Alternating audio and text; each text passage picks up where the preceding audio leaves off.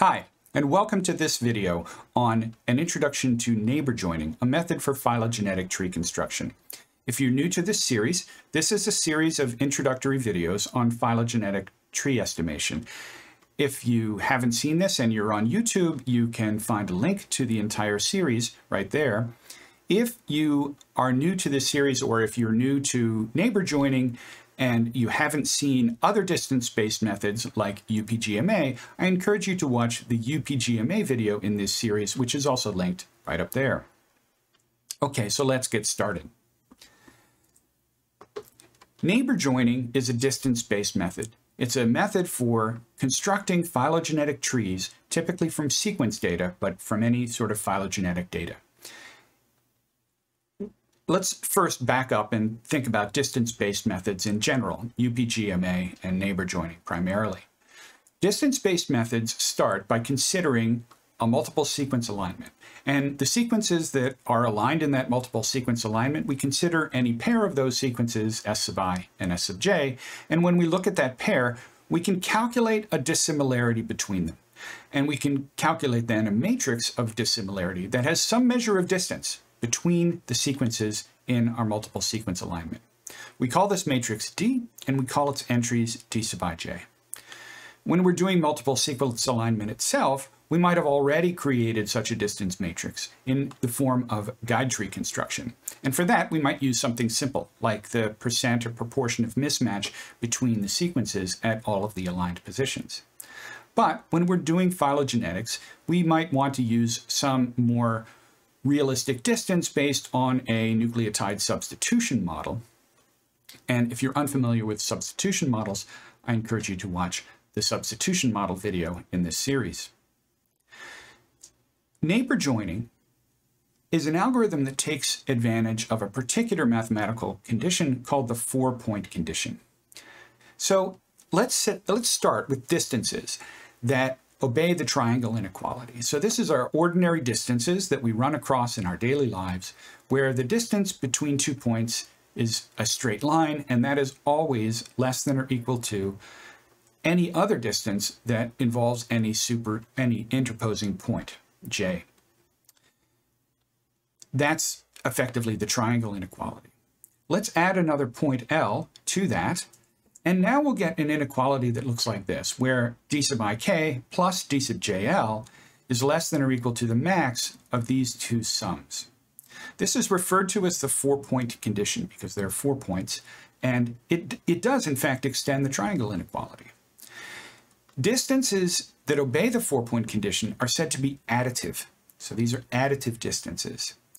And you can check, if you're unsatisfied, you can check that this does in fact extend the triangle inequality by just setting J equal to L, and you'll see the reduction immediately.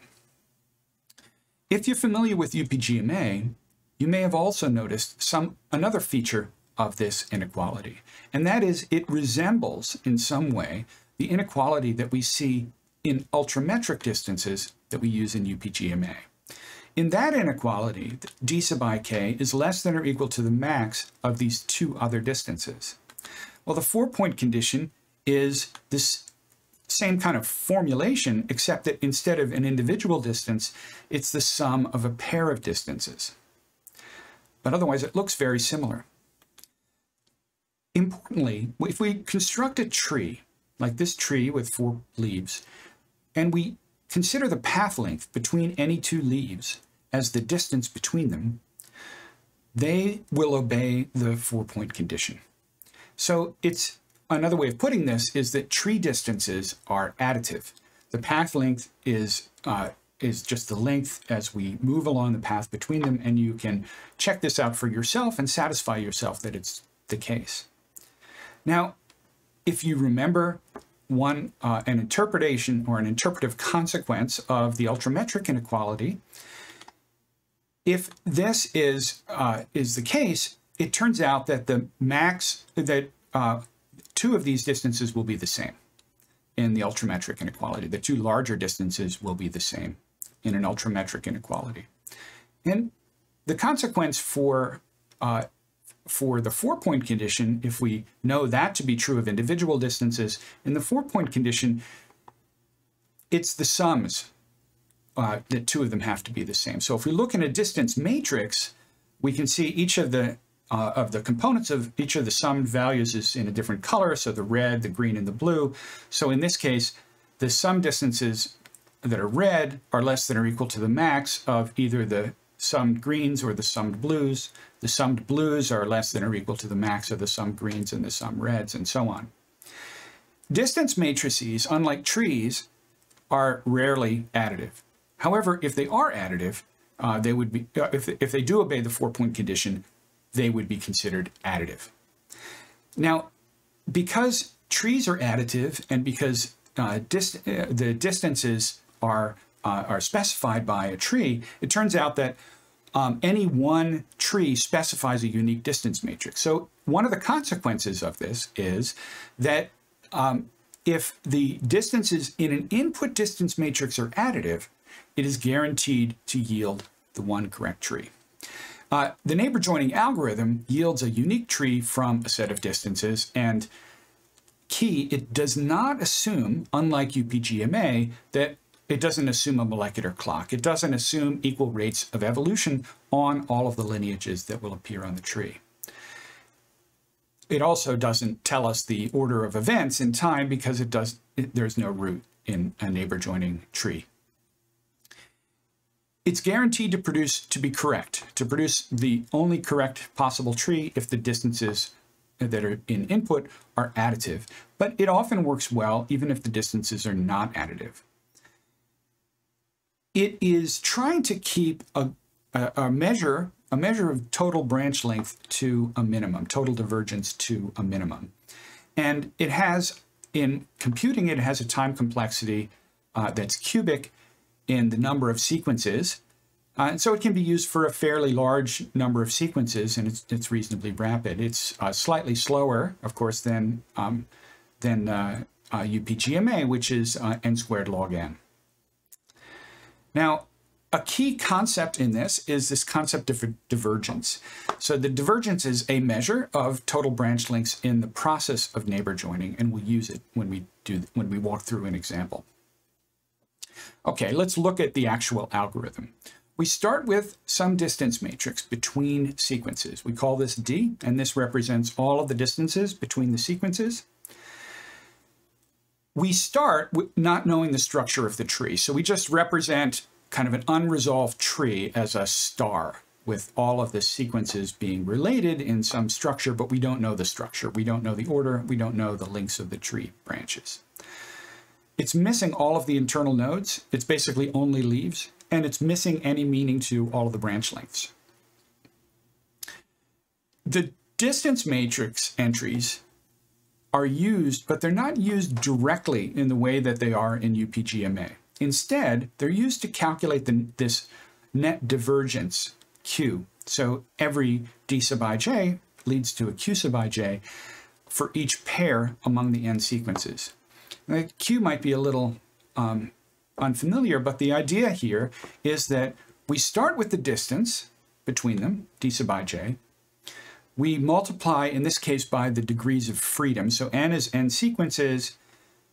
Because two sequences are being used in this distance, the remaining degrees of freedom is n minus 2, so it gets that weight. And then we subtract these values r sub I and r sub j. And those are calculated by this little sum, which is effectively, if you just take one glance at this, and it's quite clear, this is all the distances to I.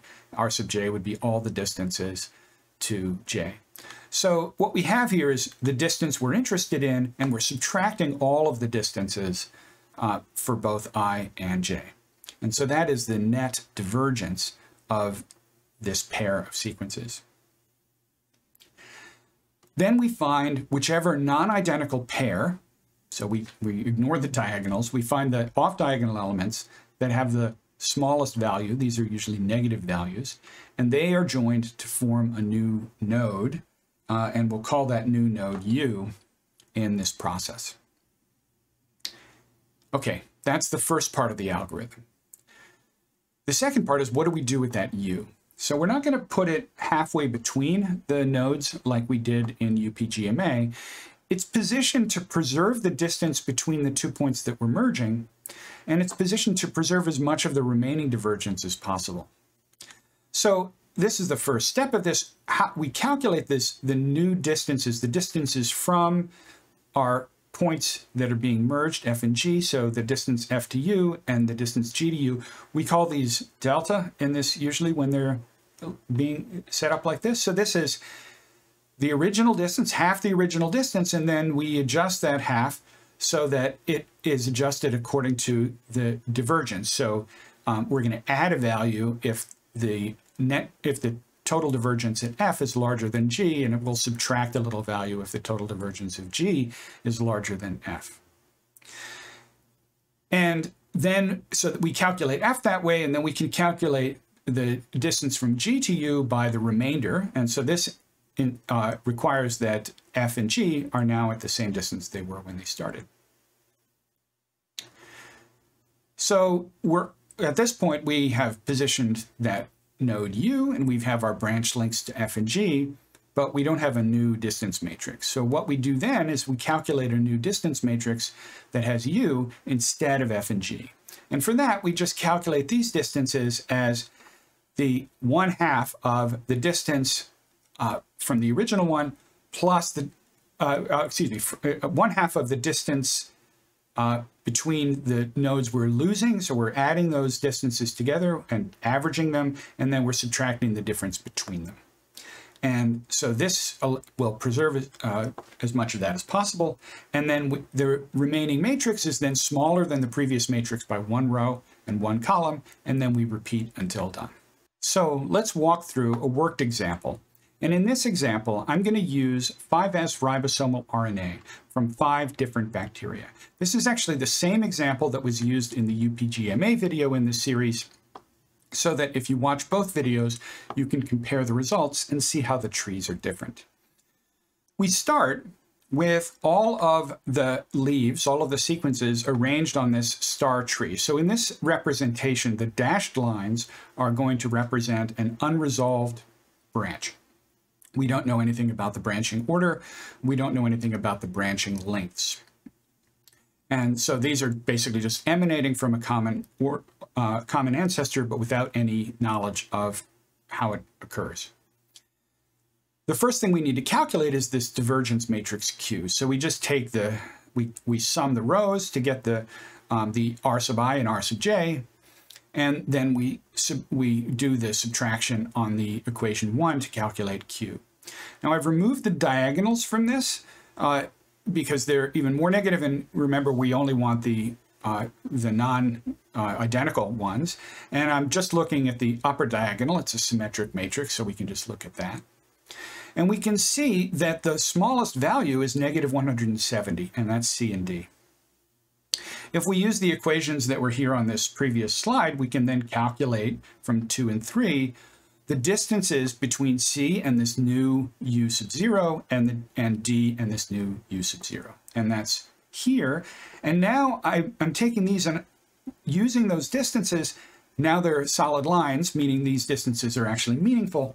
And we have some other things to resolve. Now, we've calculated that part, but we still have to calculate the new distance matrix, and we do that using this formula here. We drop the C and D row and column, and we add in a U0 row and column, and we get something like this. Well, we get this. This is this new distance matrix here on the left, and from that, we then calculate a new divergence matrix. So this is now Q, I'm going to call it Q1 in the first round of this. And we can see now that we have actually a couple of choices here. We can either join B and E, or we can join U0 and A. And we have either one works, so we can pick B and E and join those two. We pick B and E. We go from that, so we now have this, and we use that same equation to calculate these delta values, and we now see 6.75 between B and this new internal node U1, and 14.25 for E and this internal node U1. So we now draw those, and we now have a little bit more resolution. Now, if you look at this, you can already tell that we actually don't need any more nodes. And at this point, we've got all the nodes, but we don't know the branch lengths here. Nonetheless, from this, we can calculate a new distance matrix, which we have here, and then immediately calculate the branch lengths from the equations on the previous slides. And so now we have this A sub A U2 distance, U0 U2 distance, and U1 U2 distance. And we simply plug those in and we get ourselves a tree. So now what I've done is I've removed the labels on U0, U1, and U2, and I've added in the branch lengths so that that can be seen. And we now have this tree. If you've seen the UPGMA tree using the same distances, it actually leads to a different topology. But of course, it leads to an ultrametric tree so that UPGMA, everything is the same distance from the root. In this case, we don't have a root. We don't have the assumption of a constant molecular clock. So these are more relaxed assumptions. The additivity model is a more relaxed assumption than the molecular clock. And this is the tree we get. I encourage you to look at both of these videos one after another and see how much sense this makes. Now, if you wanted to do a little bit of an exercise for yourself on this, what I would encourage you to do is take this and derive a distance matrix from the tree. Show that that distance matrix is additive in the same way that is shown on this slide, the slide here. You can see that the matrix is additive. And then you can also compare that distance matrix that you get from the tree, which is the model, to the original distance matrix that was used to input this. Anyway, I hope that is useful and gives you some insight into the process of neighbor joining and the comparison between neighbor joining and UPGMA. Please stay tuned for more videos in this series. I'll see you in the next video.